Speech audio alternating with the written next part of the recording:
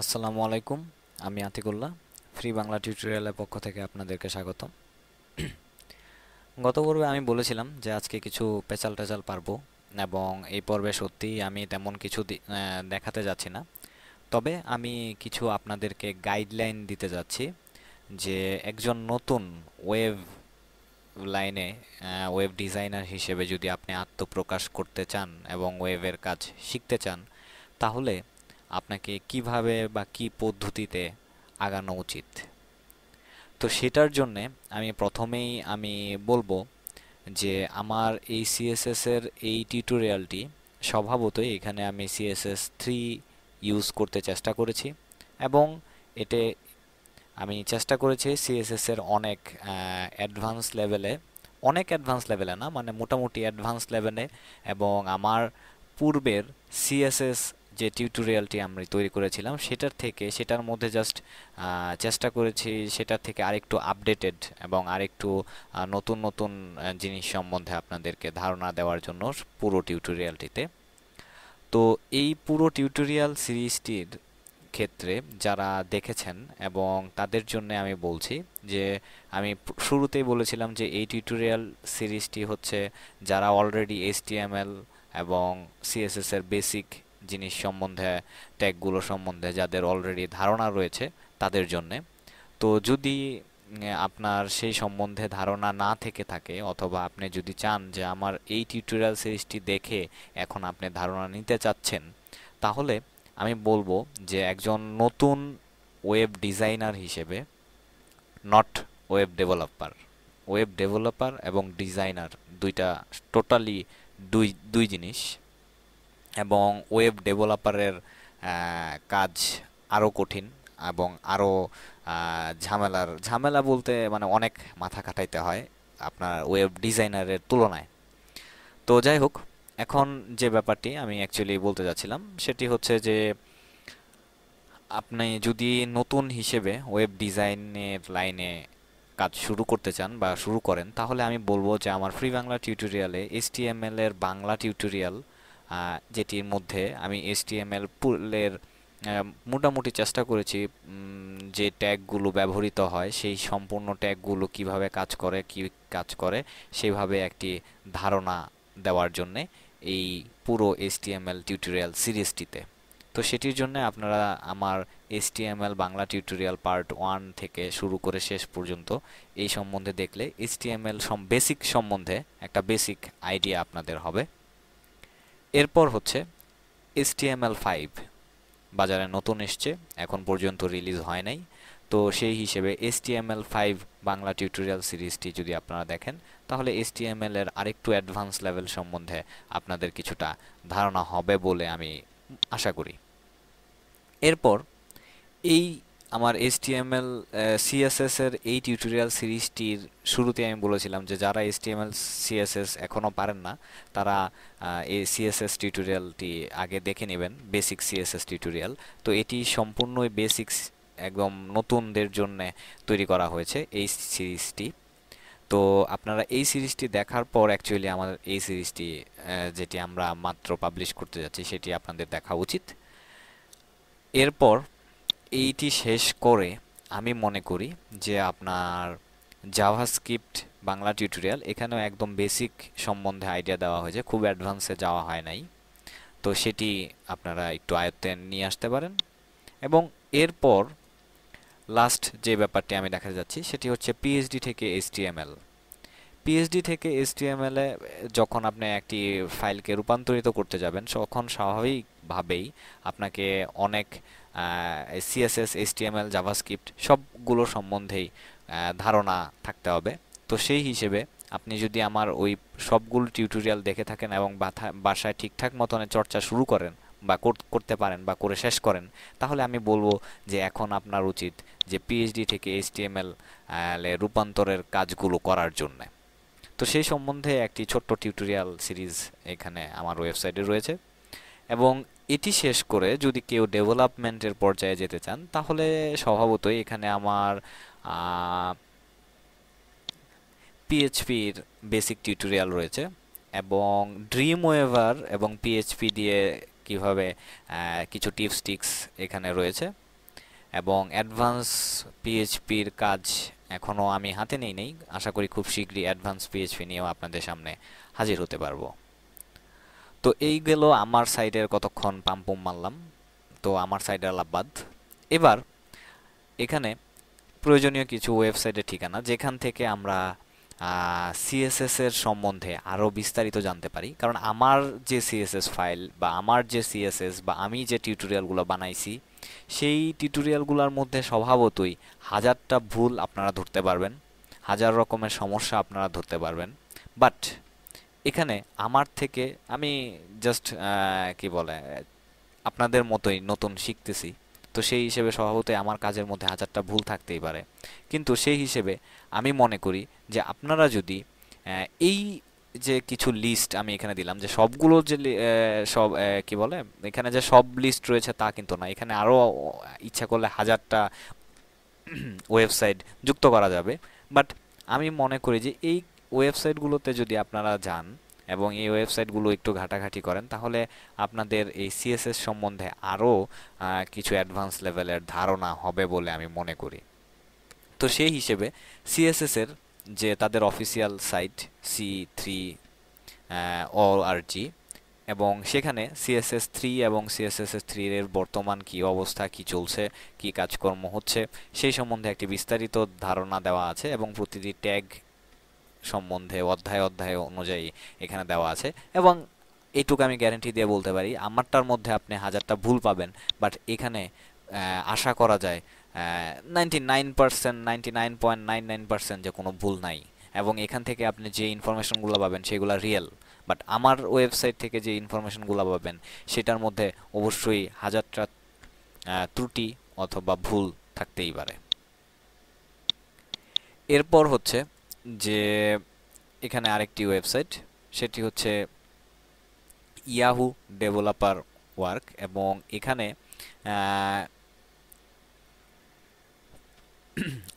YUI3 grid সম্বন্ধে কিছু কথাবার্তা বলা হয়েছে এবং এখানে বিভিন্ন লিঙ্ক রয়েছে, সেইখান থেকে আপনি গ্রিডের মাধ্যমে কিভাবে ওয়েবসাইটের লেআউটটা তৈরি করতে পারেন সেই সম্বন্ধে বিস্তারিত আইডিয়া এখানে দেওয়া হয়েছে।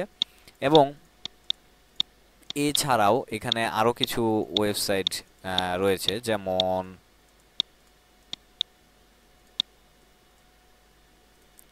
এখানে মিডিয়া কোয়েরি, এবং মিডিয়া কোয়েরির মধ্যে সিএসএস দিয়ে অনেক সুন্দর সুন্দর কিছু ডিজাইন তৈরি করা আছে এবং এখানে রেসপন্সিভ ওয়েবসাইট তৈরি করে দেওয়া কিছু স্টাইল এখানে দেওয়া আছে।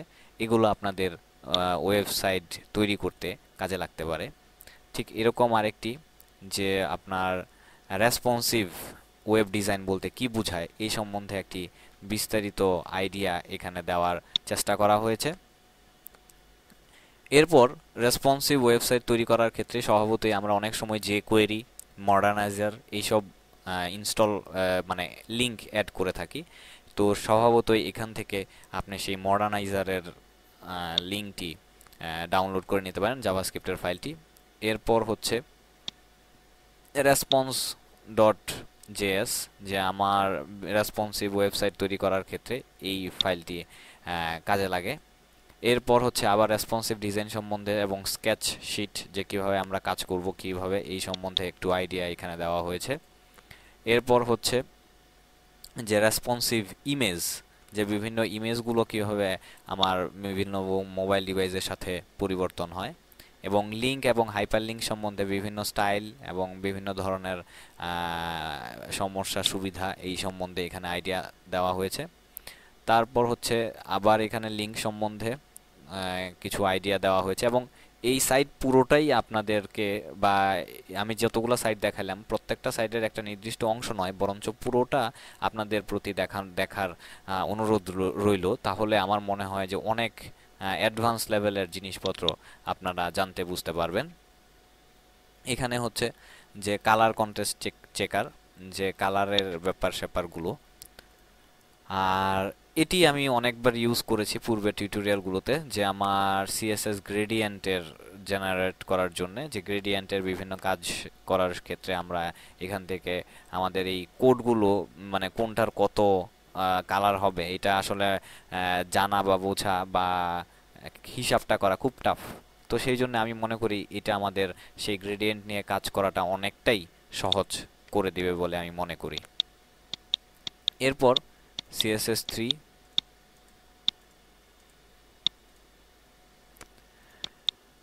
জেনারেটর, এবং এখানে CSS3 এর বিভিন্ন বিষয় সম্বন্ধে আইডিয়া দেওয়া হয়েছে, এবং এইখান থেকে আপনাদেরকে কোডও দিয়ে দেওয়া হবে। আপনারা জাস্ট সেই কোডটি কপি করে আপনার ওয়েবসাইটের মধ্যে বিভিন্ন ধরনের কাজে হেল্প করতে পারেন। তো এটি আমার অনেক, ফর এক্সাম্পল আমার নিজেরও আমি এই সাইটটির অনেক বড় একটি ভক্ত। চুরামি করার জন্য আমার নিজের কোড লেখার দরকার পড়ে না। আর এখানে অনেকেই, বিশেষ করে আমি আমার নিজেরও পরিচিত কিছু লোক আছে, গ্রাফিক ডিজাইনার আছে, যারা অনেক সময়ই তারা ডিজাইন অনেক সুন্দর করে, কিন্তু ঘটনা হচ্ছে তাদের কালার কম্বিনেশনটা ভালো না, যার ফলে একটা সুন্দর ডিজাইনের করার ফলেও তার ডিজাইনটা অতটা সুন্দর লাগে না। তো সেই জন্য অনেকেই এই আপনার কি বলে কালার কম্বিনেশনের ব্যাপারটির ক্ষেত্রে হিমশিম খান, যে কোন কালারটি দিলে ভালো হয়, কোন কালারটি দিলে খারাপ হয়, কোন কালারটি ইউজ করলে সুন্দর লাগবে, কেমন লাগবে, সেই সম্বন্ধে একটি ধারণা পাওয়ার জন্য আমি মনে করি যে এই সাইটটি অনেক সুন্দর, এবং তাদের কালার কম্বিনেশনগুলো আপনারা চেক করে দেখতে পারেন এবং সেটা আপনার ওয়েবসাইটের মধ্যে ইমপ্লিমেন্ট করতে পারেন, যে আপনার ওয়েবসাইটে কালারটা কেমন, কি কি কালার ইউজ করলে সুবিধা হয়। এবং এখানে সেই কালার নিয়ে অনেক ধরনের কাজ করা যায়। সেই কালারগুলোকে বাড়ানো, কমানো, আবার নতুন কালার অ্যাড করা, এইগুলো একটা রিমুভ করা, সেগুলো মানে অনেক ধরনের ব্যাপার স্যাপার এখানে নিয়ে কাজ করা যেতে পারে, যা আসলেই খুব অ্যাট্রাকটিভ, এবং এখানে অনেক সুযোগ সুবিধা রয়েছে।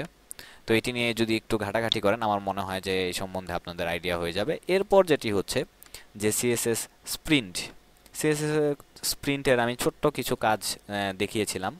তো এর থেকে আরও একটু অ্যাডভান্স লেভেলে বা আরও একটু ভালো আইডিয়া পেতে আমার মনে হয় যে এই সাইটটি আপনাদের অনেক কাজে লাগতে পারে, এবং এখানে কোড জেনারেটরের অপশন রয়েছে, যার ফলে আপনি কোডও এখান থেকে জেনারেট করে আপনার ওয়েবসাইটের জন্য ব্যবহার করতে পারেন। এরপর আমি সিএসএস এর অনেক ফটো নিয়ে কাজ করেছিলাম। আমাদের বিভিন্ন সময় ফটো নিয়ে কাজ করতে হয়, এবং সেই ফটো নিয়ে কাজ করার ক্ষেত্রে অনেক সুন্দর একটি স্টাইল তৈরি করার ক্ষেত্রে স্বভাবতই তাদের ফটো গ্যালারিটা সবাই চান যে একটু সুন্দর হোক। তো সেটার জন্য ফ্যান্সি বক্স এই ওয়েবসাইটটি তারা কিছু সুন্দর একটা ইফেক্ট ওয়েবসাইটের মধ্যে, এবং স্বভাবতই এটার মধ্যে আপনি আরও নতুন ইফেক্ট যুক্ত করে সুন্দর সুন্দর ফটো গ্যালারি তৈরি করা সম্ভব। তো এই হচ্ছে যে আমার ওয়েবসাইটের লিস্ট, যে এই জিনিসগুলো এই ওয়েবসাইটগুলো থেকে আপনারা ভালো কিছু। এবং লাস্ট যে ব্যাপারটি আমি আলোচনা করতে চাই, আমাদের অনেক সময় বাগগুলো, যে এররগুলো থেকে থাকে, সেই এররগুলো ইন্ডিকেট করার জন্য আমরা বিভিন্ন ধরনের সফটওয়্যার ইউজ করে থাকি। সেই রকম আমার বিভিন্ন ব্রাউজারের জন্য বিভিন্ন ধরনের ডিবাগিং সফটওয়্যার রয়েছে। তো সেরকম ডিবাগিং সফটওয়্যারের মধ্যে একটি সফটওয়্যার হচ্ছে getfirebug.com, এবং এটির নাম হচ্ছে ফায়ারবাগ। এবং এটির মাধ্যমে আমরা বিভিন্ন সময়ে যে বিভিন্ন ধরনের, ফর এক্সাম্পল আমি যদি ভিউ ইন্সপেক্ট এলিমেন্টের মধ্যে যাই, তাহলে এখানে দেখুন যে আমি যেটির মধ্যে ক্লিক করব বা যেটির মধ্যে মাউস ওভার করছি সেই অনুযায়ী আমার এখানে এটি শো করছে। যদিও আমার এখানে ইয়াটা নাই, ওইটারে কি বলে, যে এখানে আমার স্টাইল এবং আদার্স প্রপার্টিগুলো, ডোম, এই ইফেক্ট সবগুলো এখানে শো করছে।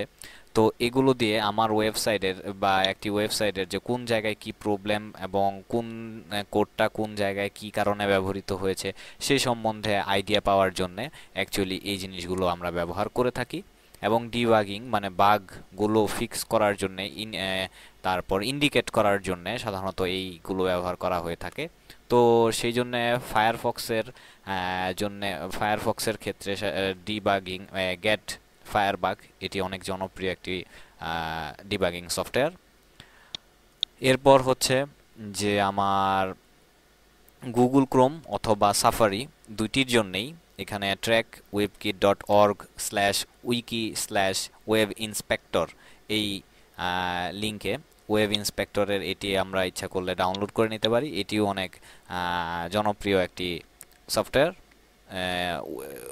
ওই সাফারি এবং ইয়ার জন্য, গুগল ক্রোমের জন্য।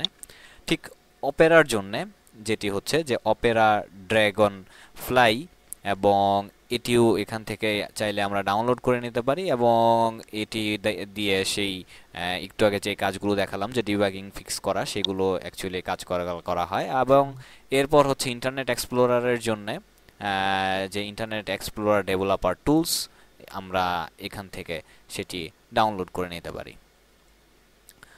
তো বন্ধুরা, আমি চেষ্টা করেছি যে সিএসএস এর মোটামুটি ওভারঅল একটু ধারণা আপনাদেরকে দেওয়ার জন্য। কতটুকু দিতে পেরেছি সেটা আপনারাই বিচার করবেন, এবং কতটুকু উপকারে এসছে সেটাও আপনাদের উপর ডিপেন্ড করছে, আমি ঠিক জানি না। বাট আমি চেষ্টা করেছি, যথেষ্ট চেষ্টা করেছি যে আপনাদেরকে ওভারঅল একটা ধারণা দেওয়ার জন্য, এবং সিএসএস এর প্রতি যে অনেকের ভয়টা থাকে সেই ভয়টা কাটিয়ে ফেলার জন্য। ইভেন আমার নিজেরও অনেক কিছু ক্লিয়ার হয়েছে এই টিউটোরিয়ালটা বানাইতে গিয়া। এবং স্বভাবতই ফ্রি বাংলা টিউটোরিয়ালে আজ পর্যন্ত আমি যতগুলো টিউটোরিয়াল সিরিজ তৈরি করেছি, আমার এই CSS3 এই টিউটোরিয়াল সিরিজটির মতো কষ্ট বা পরিশ্রম অন্য কোনো টিউটোরিয়ালে এত করার কোনো দরকার পড়ে নাই। তো যাই হোক, আমার কষ্টটা সার্থক হবে যদি আপনাদের সেই এই টিউটোরিয়ালগুলো উপকারে এসে থাকে। তো আমি পুরো টিউটোরিয়ালে যদি কাউকে বা কোনো প্রতিষ্ঠানকে কোনো কটূক্তি বা নেগেটিভ কোনো কথা বলে থাকি, সেটার জন্য আমি ক্ষমা চেয়ে নিচ্ছি। এবং আমার আগেও বলেছি, এখনও বলছি যে আমার প্রচুর ভুল রয়েছে পুরো টিউটোরিয়ালটির মধ্যে। সেই ভুলগুলো আপনারা ক্ষমা সুন্দর দৃষ্টিতে দেখবেন, এবং আমার মনে হয় যে আমার পাশাপাশি বা আমার অ্যাডভাইসের পাশাপাশি আপনাদের সবচেয়ে বড় এবং রিয়েল এবং সত্য ট্রাস্টফুল ফ্রেন্ড হচ্ছে গুগল। তো সেখান থেকে আপনারা আইডিয়া নেওয়ার চেষ্টা করবেন। তো বন্ধুরা, আজকে টিউটোরিয়ালটি এবং এই পুরো টিউটোরিয়াল সিরিজটি এখানেই শেষ করছি। আশা করি সামনে আবার নতুন একটি টিউটোরিয়াল সিরিজ নিয়ে আপনাদের সামনে হাজির হতে পারবো। সে পর্যন্ত সবাই ভালো থাকবেন এবং আমার জন্য দোয়া করবেন। সবাইকে ধন্যবাদ।